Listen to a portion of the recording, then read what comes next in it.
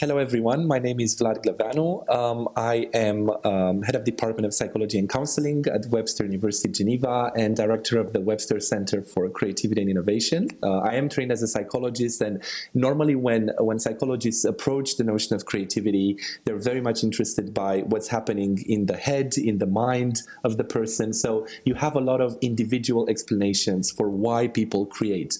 My approach is sociocultural. So what I'm going to propose to you, very briefly, is to think of creativity as a kind of a relationship, a relation to other people, to the world, rather than something that happens inside the person.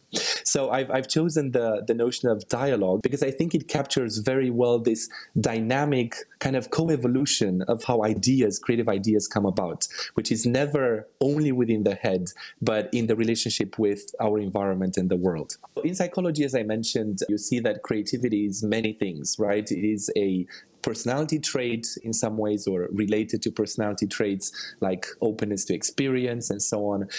It is very much a cognitive process, meaning that people focus a lot on how we mentally process information to come up with ideas, a bit less about how we feel or what we want at that moment. It is seen often as a gift, as an aptitude or a skill, or even as an attitude towards life and towards yourself. What's interesting is that people also work with very much a product definition of creativity, meaning that when we try to study and understand what is creative, we think about what is being produced and the qualities of what is being produced. So some of those qualities need to be, on the one hand, novelty and originality. So the thing being produced needs to be new compared to what existed before, but also distant from it, because you can create something new that is an exact replica of what existed before. So that would be new but not original. And it also has to have a certain kind of value. A lot of the hype around creativity nowadays comes from the fact that many people interpret the notion of value as ultimately economic value.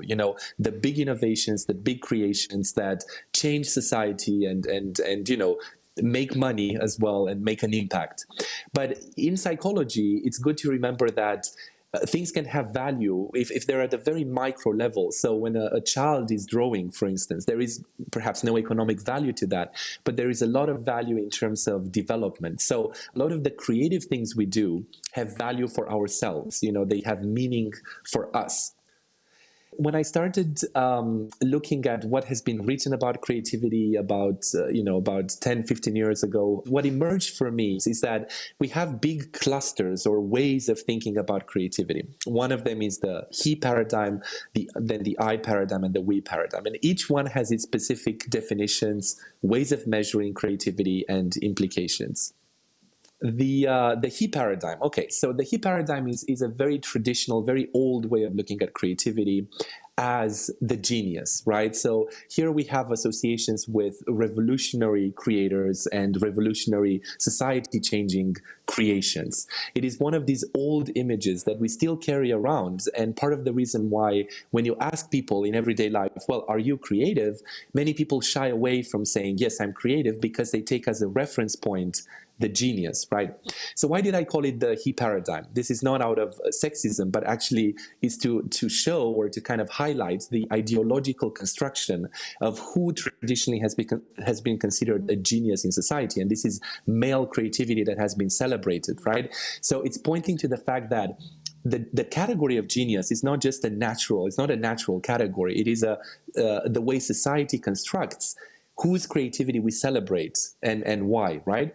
So the focus has often been traditionally on male geniuses. It has been on revolutionary creations, and also on this idea that very few people get to be creative at that level. So this paradigm is very much exclusive in many ways, in the sense that it is elitist. Only a limited number of people get to be truly recognized as creators, and it also imposes a kind of a disconnect between the creator and his or her society and environment and culture. The image of Rodin kind of symbolizes for me a lot of what the he paradigm shows, right? I mean, it's not only a man being there, the thinker, but also this mental kind of intense process that often leads to something absolutely exceptional that changes society.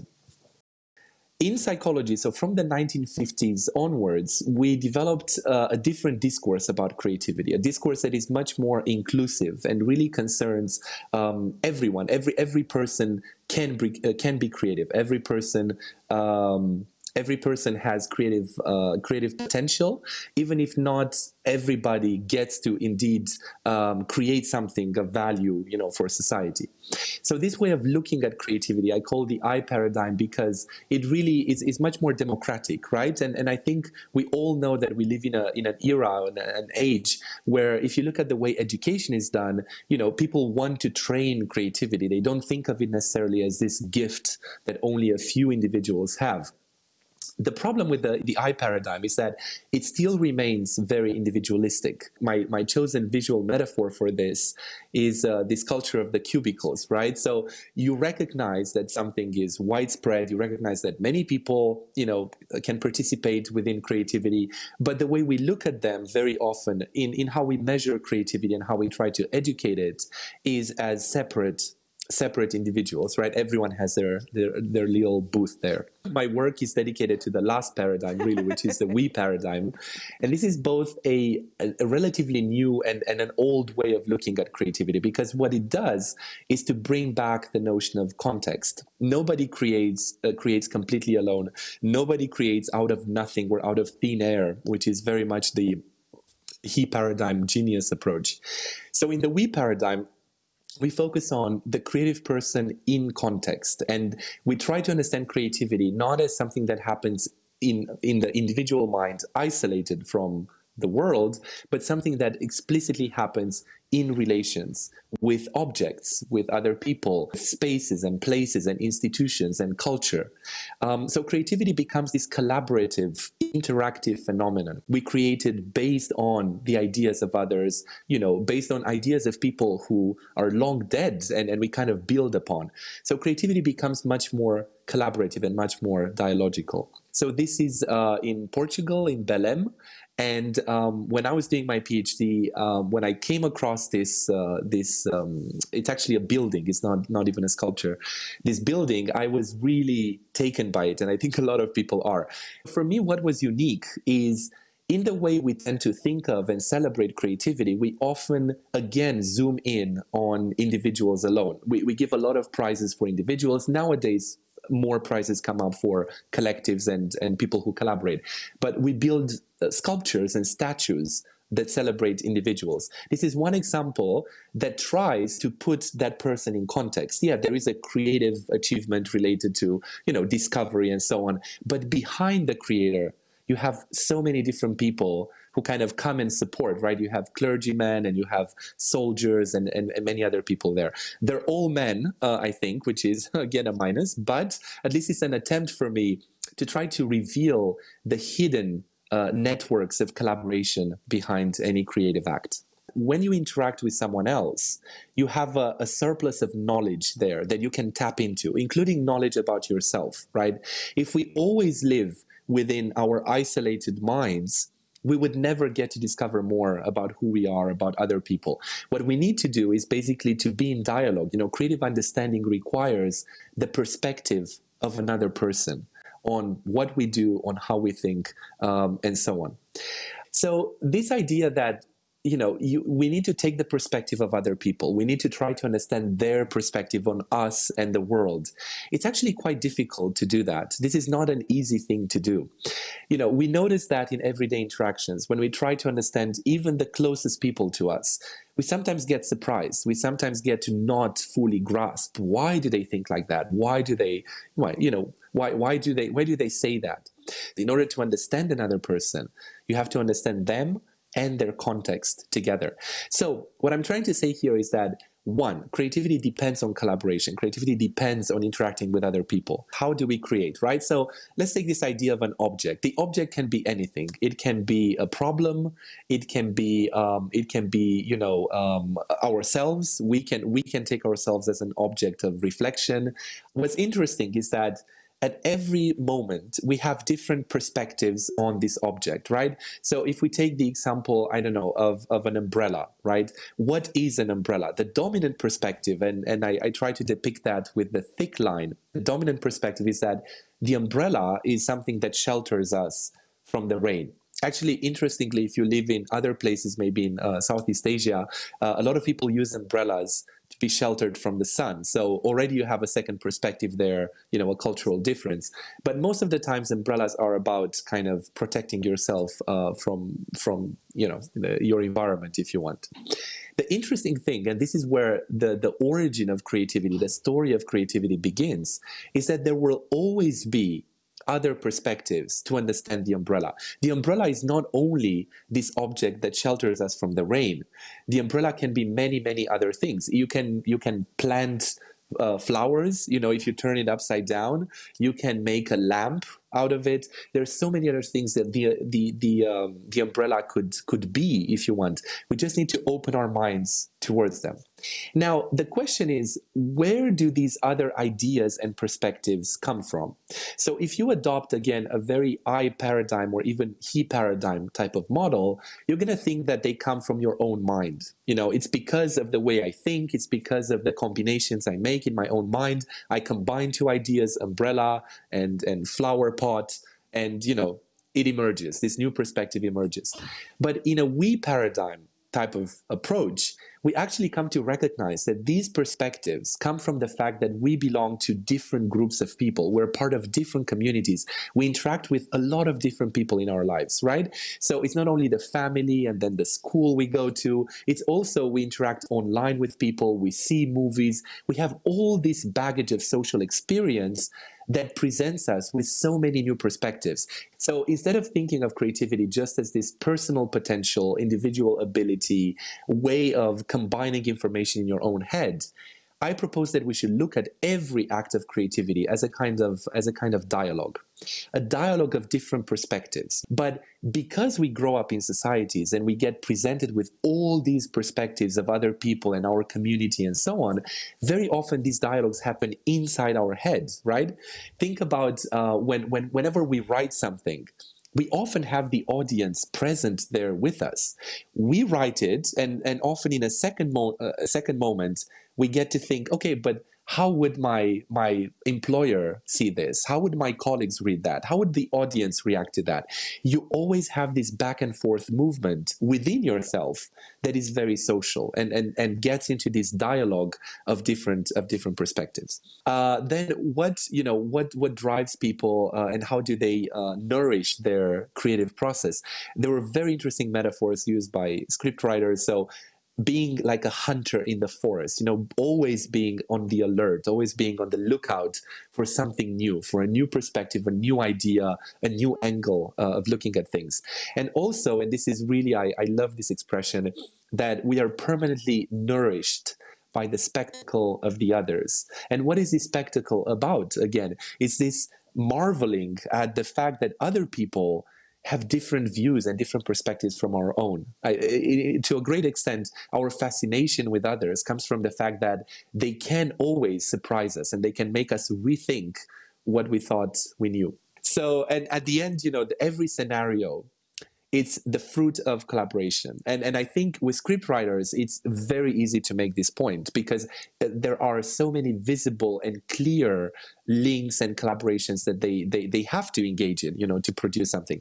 But if you think about the work of a scientist who works maybe alone in the lab, you're never fully alone, but let's imagine someone who does more solitary creative work.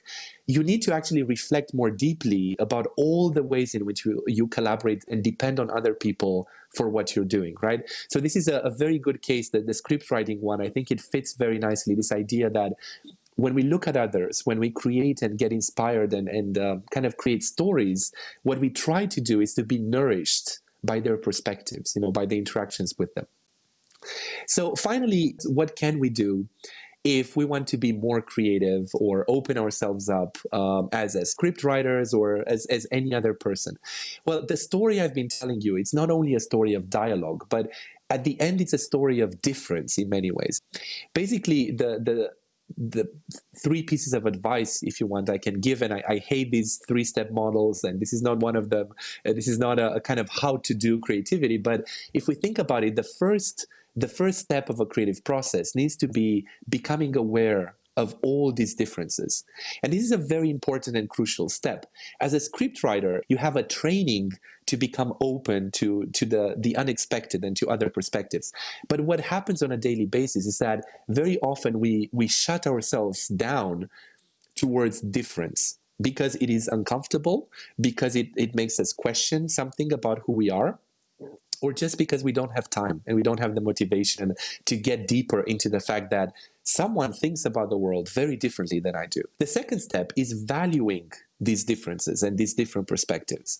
And what happens in everyday life very often is that perspectives that are very different from our own, we tend to exclude. We're aware of them, but we either immediately, kind of counter them, or we simply reject them, right? An important point is that valuing a perspective doesn't mean agreeing with a perspective. And finally, the last point would be, okay, we're aware of differences, we appreciate that they're meaningful and they're interesting, but what do we do with them? So the very important practical question, and maybe this is what our dialogue today will be about, is how you deal with difference and how you make differences of perspective productive for creativity. I understand that your field of research is creativity seen as a dialogical process. But my first question actually was that, do you see it as an either-or? Because I find that I really, I've been writing about the dialogical process, right. but I don't necessarily, it's like when you talk about the he paradigm, it's very, like, it's something you don't like, you criticize it. The I dialogue is better, and the I paradigm is better, and the we paradigm is the best. But is it an either-or, or how do you see it? How do you see that? Right. Excellent question. Excellent question. Thank you for raising it, because you made me aware that I didn't put all my usual disclaimers, first of all, around these paradigms. And one of the disclaimers I would have put in was to say that I'm not trying to suggest a historical progression, first of all. It seemed as if the he paradigm is a thing of the past, and then we got the I paradigm in the 50s, and then now we're kind of all basking in the we paradigm. That's certainly not the case. I'm sorry if I suggested one is necessarily better than the other, because I can find ways to appreciate the he paradigm, well, maybe he-she paradigm, if you want, in the idea that it gives us such clear cases of creative work that it's easier to isolate, the phenomenon of creativity, because in everyday life, creativity is mixed up with a lot of other things we do. So there is a value in looking at geniuses. We learn a lot. We read biographies of geniuses and so on. What I have a problem with is the way we might portray, what do we take from them? So when we have these kind of romantic, because it is a romanticized view of what it means to be a genius that takes the person out of their context, I think that's where it becomes a bit problematic, because, of all of that. But definitely I don't see them as opposing each other necessarily, and I see them as intertwined very, very much. And you also started about the dialogical mind, and it gave me an idea. Sorry if I'm going on and on, but very often people take what I say as anti-individual. And actually, what I'm trying to say is anti-individualistic thinking. So the unit of analysis should not be the individual alone. The individual is crucial there, the mind is crucial there, but the unit of analysis for me is interaction. So it's individual plus context, object, others, and so on. I think just to follow up on that is that in filmmaking especially, there seem to be different periods of time when different notions of creativity are necessary. So for example, you might have a combination of writer, producer, director agreeing this is the vision. And that vision is then given at different stages to different people. It seems to me perhaps that the real act of creativity is creating a space which is outside other spaces where judgment is suspended. And that then enables people to be I creative. Right, right. It's a very, I love this idea of the space because in a way the geometrical metaphor there with the different lines coming in is exactly the point about the space, because if you have only a single point or a single line, you don't have a space, you have a bidimensional, you add space by adding perspective. So I completely agree with that. And I like this idea that different types of dialogues are different, are needed for different historical times or even different moments in the production of film or a work of art and so on, because I didn't really specify what happens in that dialogue.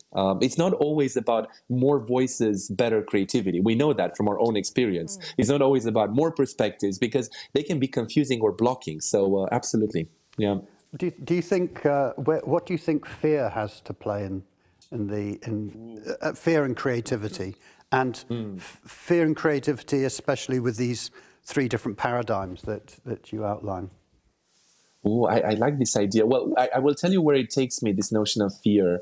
I think what I'm trying to get at is this fear of other people that is very much embedded in a certain way in which we see creators. As I mentioned just briefly before that, I think a lot of people have this view of conflict between creators and their time and their epoch and their society. Actually, there are theories of creativity that explicitly talk about the fact that you need to struggle against the society of your time to create, to create great stuff. So there is a fear that other people and society are actually kind of strangling our creativity and making us less creative.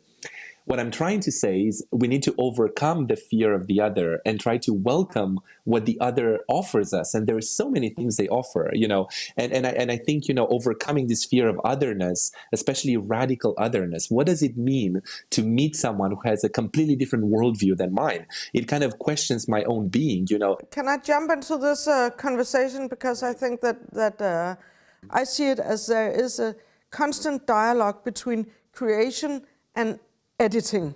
So you create something and then you edit. So like, I have this idea, this was not a good idea. So it can be, and in a sense, that's that interaction between the feedback, action and feedback. Yeah, for sure. But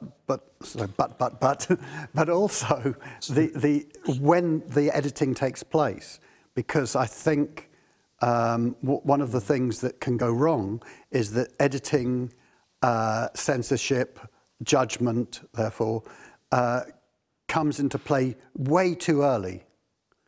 Well, it depends on how you see it. So it's also a psychological thing, I think, because you project things into, when I say it's judgment, it's already something censoring. Or when you say censoring, if I say feedback, it's like, you have action, and you always have a feedback, because I mean, if you move, the air comes again. You feel the air. Yes. So if you don't have movement, you don't have dynamic. So part of dynamic is feedback, but feedback doesn't have value attached to it in the same way as censorship. So like I would say, we have talked about my collaboration with Lars von Trier, who has an immediate censorship inside his own mind because he's so ambitious. So very ambitious people very often has a censorship inside themselves. No, this is not good enough. But that can be bad, but it can also be good, because that's what makes you take it further. When is it good enough? Can we take it further? So my question about creativity and how you see it is the creativity is dialogue of feedback and action and feedback, creation and feedback. Is how much is it intertwined? How much can you separate it? I mean, there is actually a geography of positions in society. Think about almost like mountaintops and valleys. People in a position of power, they impose their perspective. And I think that humiliation comes in when that power of the perspective says, not only if you don't think like me, you have a different perspective, but you are wrong. You are unethical. You are not good. You don't understand. And I think that happens often in dialogue. So just picking up on that, one way in which we can open more authentic dialogues is not to ignore or bracket power, because power is everywhere. Power is part of life. It's just accepting and admitting it. But just creating that space to question you know, the disassociation between power and good and wrong and right, just creating that freedom. And often, you know, the way I do it with more practical exercises is by including a dose of playfulness. Playfulness has this amazing capacity to relax the norms for a moment. It has a lot of norms, and that's actually good. I think we're going back to this idea of feedback and so on. But it also creates the space that failure is not seen as wrong, as a dead end, but it's seen as a continuation of what's going on. One of the interesting things I talk about perspective taking, and I didn't get to talk much about position, but a perspective is formed from a position. You'll have either a physical position, right? If you have visual perspectives, now I look at the phone and I have a certain visual perspective, or you have a conceptual perspective from a certain position you have as a director, as a, you know, and these positions vary a lot. How do you take another perspective? You have to reposition yourself. So this process you mentioned about you do something and then you add it. Your basic editing for me is a second position. You always in creativity need to step back or reposition yourself to develop the new perspective. Sometimes you step back or you step into the position of someone else. You try to think through their minds. Okay, well, that's how they would see it and so on. So for me, I think feedback is a completely integral part of that dialogue. I wouldn't even call it a second moment. There is a theory of the self by William James and other philosophers who talks about the I and the me, and the fact that whatever I do, there is always my appreciation of what I do. So I'm doing and I'm observing myself doing at all moments in time. Sometimes I get very immersed in my doing, and sometimes I get very reflective in my observation. But these are intertwined very, very often. I think on the last point is, I think everyone knows that the first stage to being a film director or a writer or anything is to pretend you are that and to imagine yourself as that. Right. And it's a very early thing that you do. And once you get used to the idea of that's what you would like to be, you then become it, you know. If you write something and you've got it right, what happens when the first person reads it is that they tell you stuff you didn't know. They tell you, they respond to it, and they tell you things that you didn't realize were in that piece of writing. As I said, that always seems to be the best time. And then the other part of that is sometimes if you show someone something you've made, whether it's a film or whether it's a piece of writing, you somehow can hear their perspective before they've said or done anything. Somehow the act of giving, you immediately, especially with a film, is because it makes you're so vulnerable that when you show a film, you're especially if it's an auditorium, you stand at the back. You don't have to hear reactions. You know what what is working and what isn't working, and what was always working, what was always not working. So I'm not quite sure what that means, but it's like, so you want the perspective, but somehow you knew it before you have a response. You anticipate.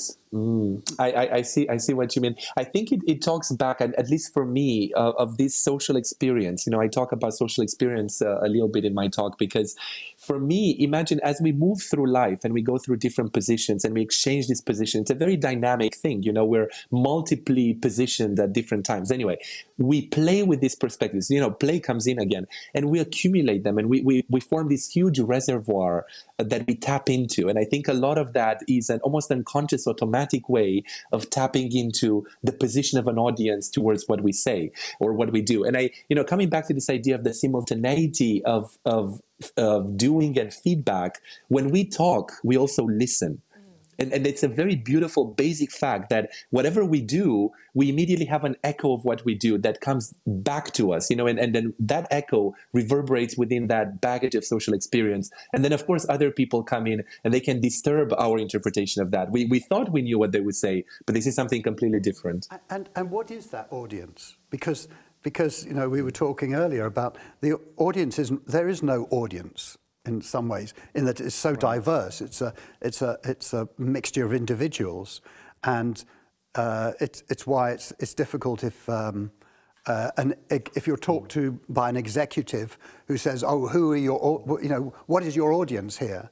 That's a very difficult thing to answer.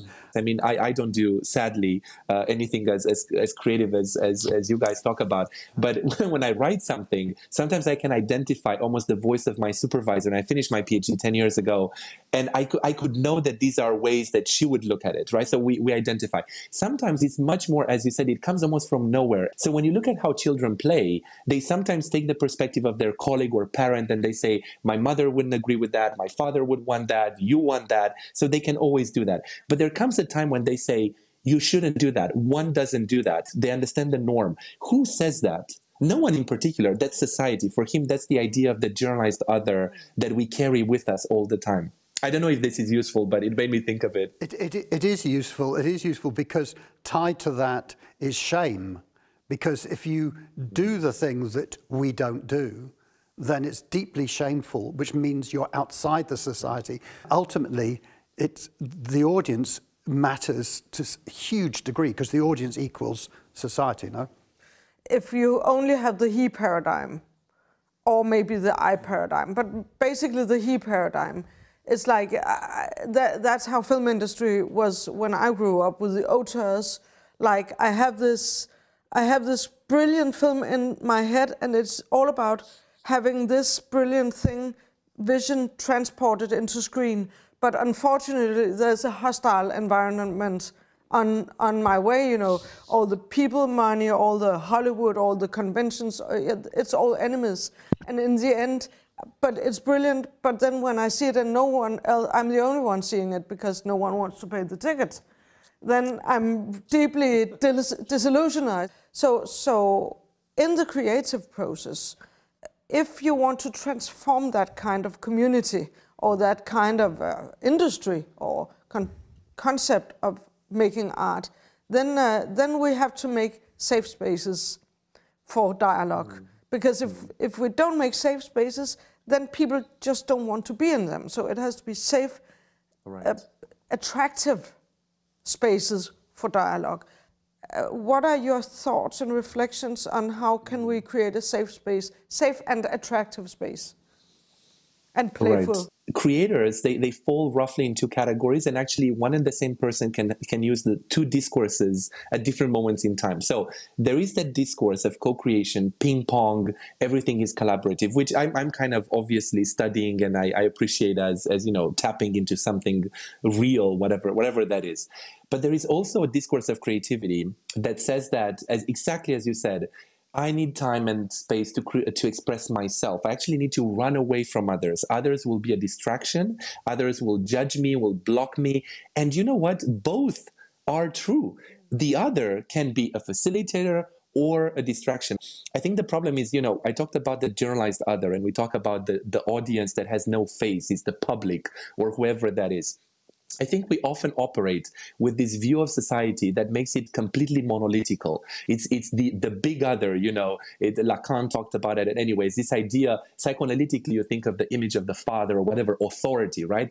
In reality, society is much more fragmented. And in that society, we have friends and collaborators and people who are in our corner. And how do we tap into those images of society to help us re-engage? Because often we just say, it's the power that comes at me, will judge me, will block me. Society is much more than that. So I think one thing to do is really to change the way we think about the social world. I think, by the way, social media and everything about connectivity nowadays has opened up some of those spaces. It is a bit controversial because social media can bring us many negative stuff, God knows, but it does present you with the fact that there are so many communities and so many voices out there. You can always find solace and comfort in part of that. So I think one thing is to just realize that the social is more diverse. The second thing, it's exactly as you said about safe spaces and basically trust in a way, and the trust in the other and the trust in yourself that you only build over time. And some people are fortunate enough to have had enough support that they develop what in psychology is called self-efficacy. Self-efficacy is this belief that you can do it. And that belief does carry you through. And the next time you meet a challenge, you can navigate it better. How do you do it, by the way? I'm going to ask questions as well. How do you think of doing it? Well, first of all, for me, it has to create it has very much to do with transparency. So that's one thing, I think, because because this has also to do with paranoia. Fear is linked to paranoia very easily. So in order to prevent paranoia, there has to be a transparency as to what situation we are in, as to the roles. Of course, some people are very extrovert, some people are very introvert, and we seem to have a lot of conventions as to how dialogue should be. You know, what is dialogue? How do we perform dialogue? So there are many, I think there are on many, many levels and dimensions, there are so many things to be considerate about.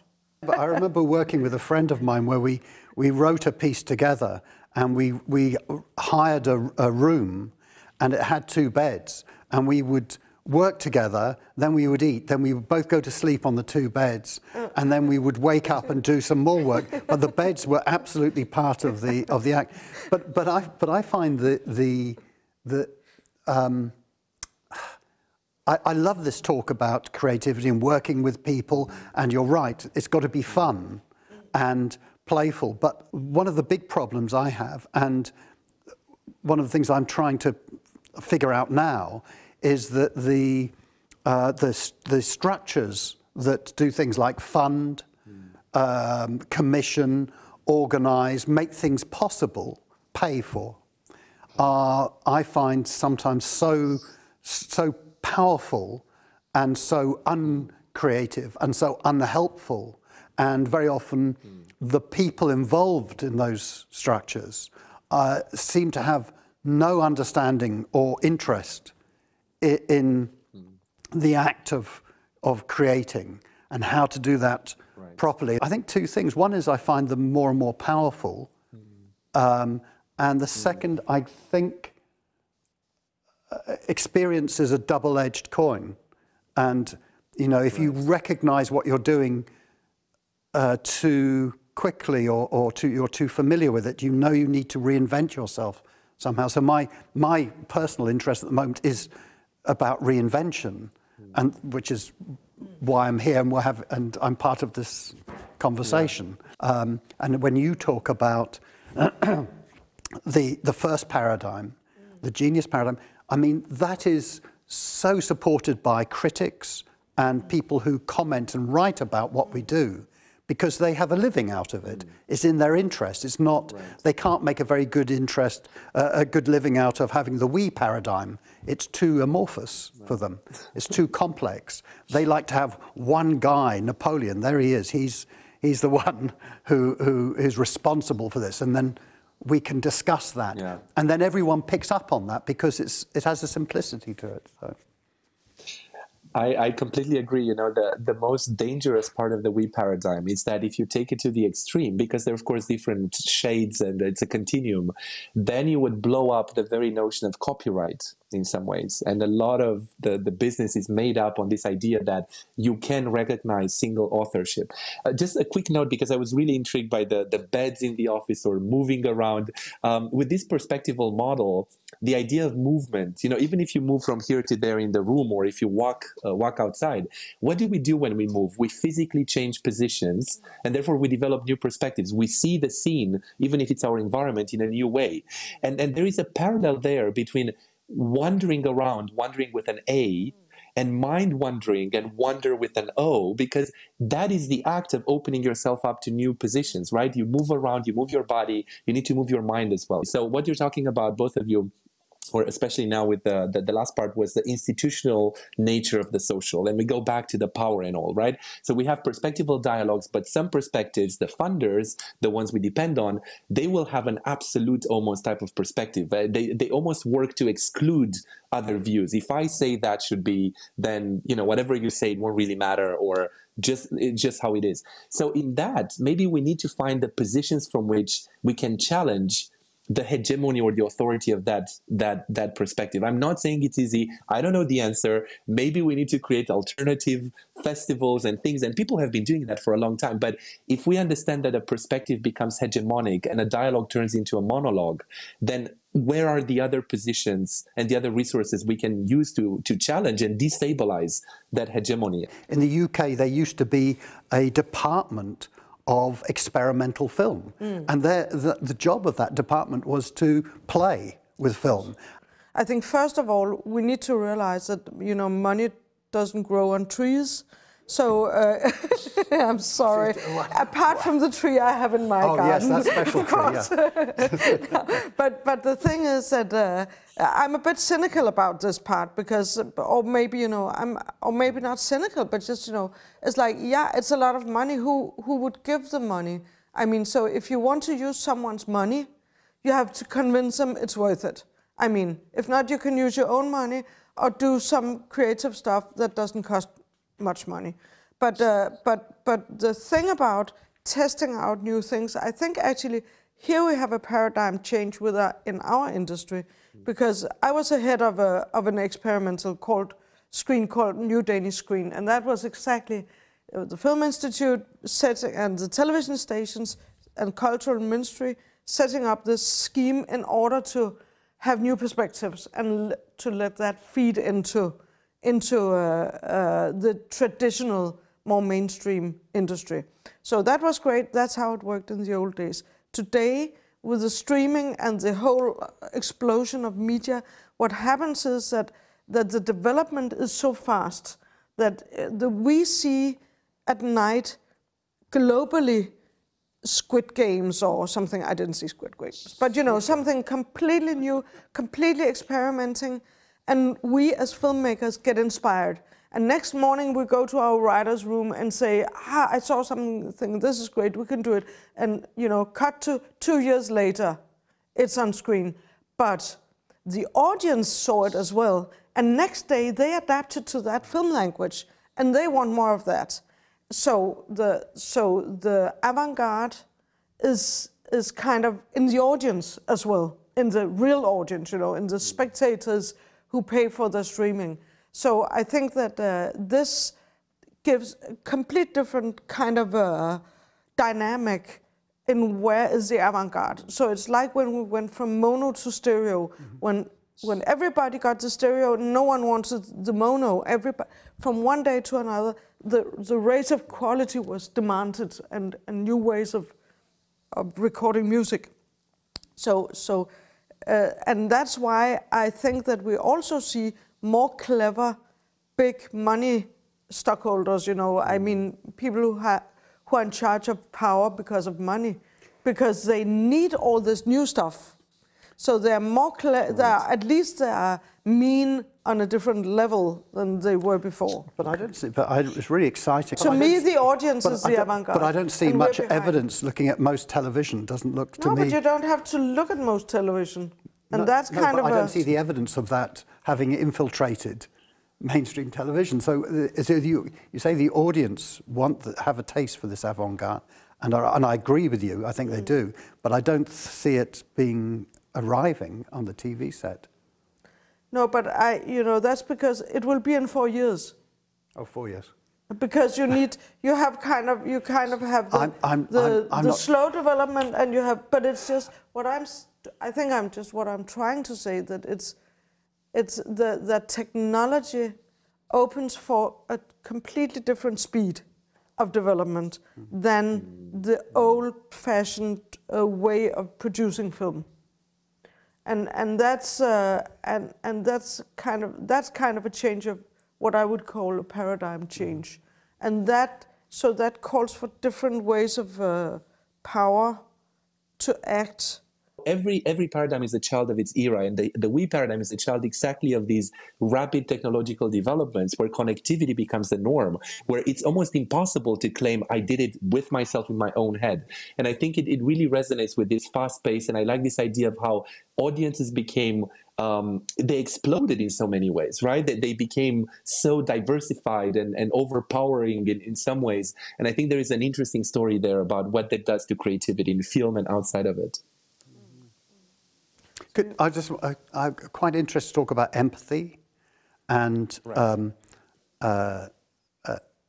being aware of difference. There's a story about Charles Dickens' daughter going into his study when he was writing and being shocked because he used to physically become the character. I'm sure chemically your body is changing because you inhabit, you do what you refer to as trying on the skin of people. Right.